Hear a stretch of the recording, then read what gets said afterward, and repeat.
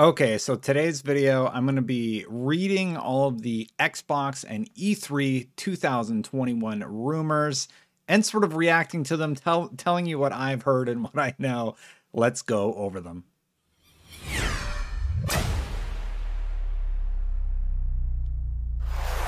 All right, let me preface this by saying this is all rumor and conjecture. I don't think any of this is real. I mean, even if it is, I'm just reading what's been talked about. Before we get to that, though, just a reminder: all month long, I'm raising money for St. Jude Children's Hospital. They're working to cure cancer and other rare childhood diseases. Click this link, check the description, check the pinned comment for how to donate. We're working our way to $5,000. Here's where we're at right now. We are at $1,780 of the $5,000 goal. Thank you so much to everybody who has donated. $10 will get a kid a toy. $250 will buy a family food in the cafeteria for a week, and $500 will give somebody a bone marrow transplant. It's a really, really good cause. Thank you to everybody. Okay, now let's talk about these rumors. So first up, I'm going to start with one that's fun because it was trending today on Twitter, and I tweeted one of my sassy tweets. Here, I'll read to you what I said really quick. So basically, IGN said, Ubisoft is reportedly working on a PvP Tom Clancy game that combines elements of Splinter Cell, Ghost Recon, and The Division. And I said, can we please just get a new Splinter Cell? So that's the report, and the Iron Lord podcast crew, of course, was joking about this or talking about it a little bit with the sound effect popping in near the end. Their pie in the sky dream about what would happen there. I don't know about you guys, but I would love it if there was a new Splinter Cell. I really, really like the stealth genre, and I would love to see that. Let me know what you think. Next one, Xbox and Valve. So this one's a little bit more juicy. Your immediate thought might go where mine went, where it's something about Game Pass, like Game Pass is coming to Steam. But what if it's switched both ways? So what if Game Pass works with Steam somehow, but Steam also works on consoles, and somehow those two start working together in an interesting way? I think that's really, really interesting to me. And if that is true, that would be really, really cool. I don't know much more about this. I know like Steam's working on stuff all the time that we don't know much about. So I don't know, man. I feel like every time I hear from Steam, they're talking about some VR thing. So we'll see what happens. This would be pretty big, and I would love to see anything from Valve that was just more about gaming and not about VR. Okay, this is one that I've had on the list to make a video about forever, and I just never did. But the Nintendo Switch Pro, there's a new rumor every week about this console that's probably not even going to happen. When the Nintendo Switch is already selling like hotcakes, do you really need to enter into the market for the Switch Pro? I mean, it just has this really great price point. It's sold at a profit. But anyway, the rumor is it's like 1440p docked. It's going to have a new fancier screen. It's going to run better next gen games or whatever. The thing about Nintendo and the thing about the Switch is you don't need all that. Would it be nice to have? Yes, absolutely. Would I like it? Yes, I would. But like, my Switch just stays docked, and I'm not commuting anywhere. I don't have a good use case for my Switch right now. I'll play Zelda when it comes out, and that's about it. We don't know what's going on with Metroid. So I think if they did announce this, it would be tied with a Zelda game. And yeah. Speaking of the Switch, though, there is that Xbox Game Pass on Switch rumor that's been swirling around forever.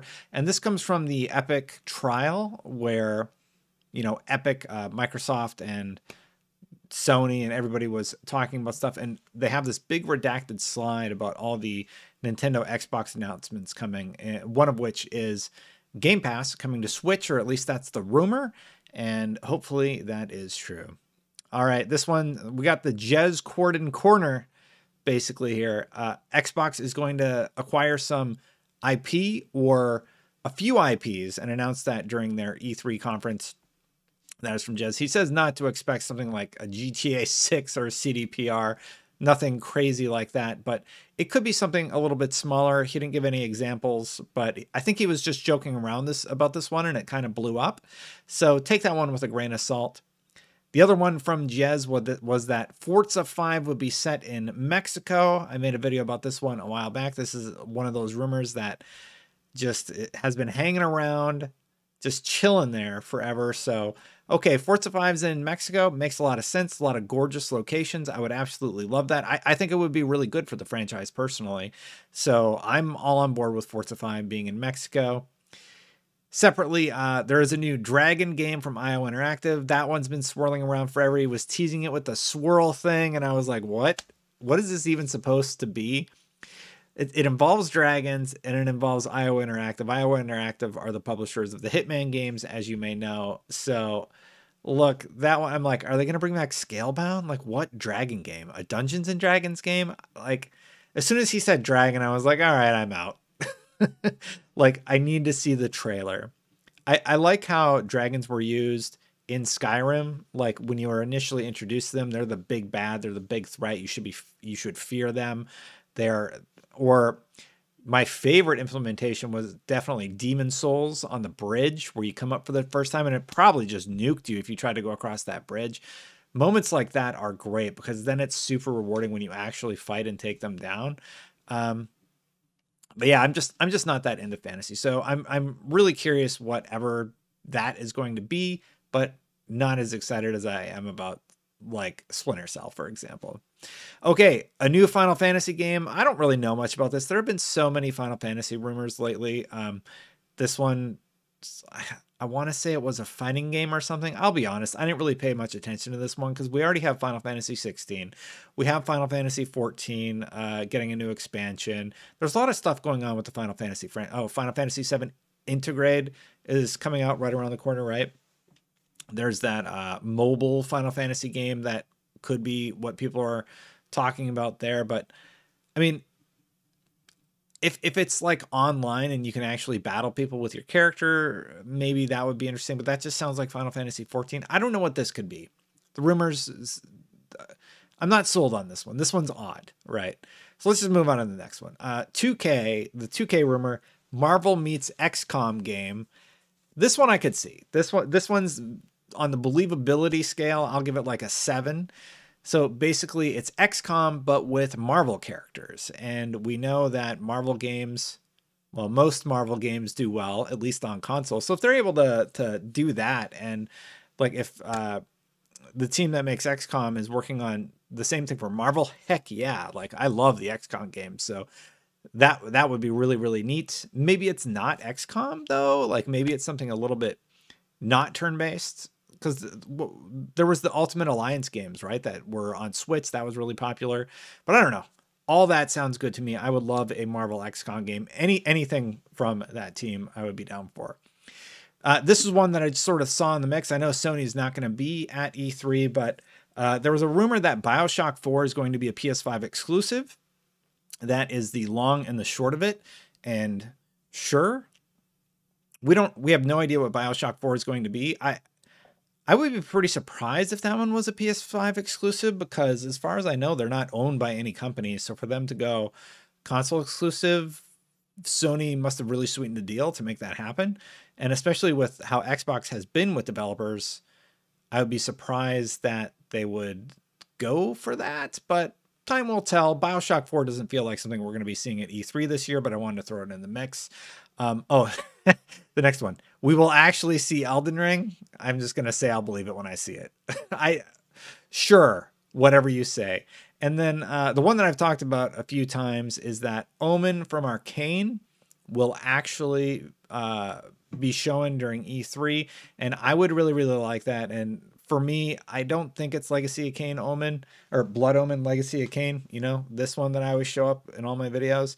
But like, Omen is just such a loaded word. Like, what if they're just paying homage to Blood Omen Legacy of Kain, and that's why they codenamed it Omen? I think that would be really interesting. But if anybody could do something like that, Arcane is the company. Like, what if they got the Legacy of Kain franchise or the Blood Omen franchise? Oh my goodness, that could be, we could be in for an amazing treat if that was the case.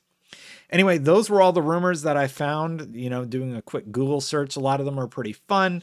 I don't know. Let me know if you think any of them are true. Please make a normal Splinter Cell game. Whoever owns Ubisoft, you own that license. Just make a normal Splinter Cell game. Stop putting them in everything. Just let Sam Fisher come back. Splinter Cell games were awesome, and you just, I don't know. I don't know what Ubisoft is doing with their franchise. Like Prince of Persia's delayed into oblivion. Who knows when that's coming out? I'm glad because I don't think anybody was too psyched about the original trailer. We're all kind of like, what? I remember that reveal. It was a little odd. And then they throw Sam Fisher in everything except for his own game, which I know bums a lot of people out. Anyway, that's my rant. Hey, don't forget, raising money for St. Jude Children's Hospital. Thank you to everybody who has donated this far. The link is in the pinned comment, and the link is in the description. What else? Hey, if you like this sort of content, don't forget to subscribe. Thank you so much to everybody who has subscribed so far. Can you tell I'm tired when I screw up my own outro? What else do I got? Memberships. Memberships are turned on. They're a thing that YouTube does, so I turned them on. Thank you so much. I should go to sleep. I recorded this one instead of waking up in the middle of the night. I recorded it at like sleepy time. It's 10:30. So hopefully the next video is better. It's been really slow news-wise, so I've been struggling with like what to make, and I thought this one would be fun. So thank you so much for watching. I'm going to catch you for the next one, everybody. See you then. Bye for now, everybody.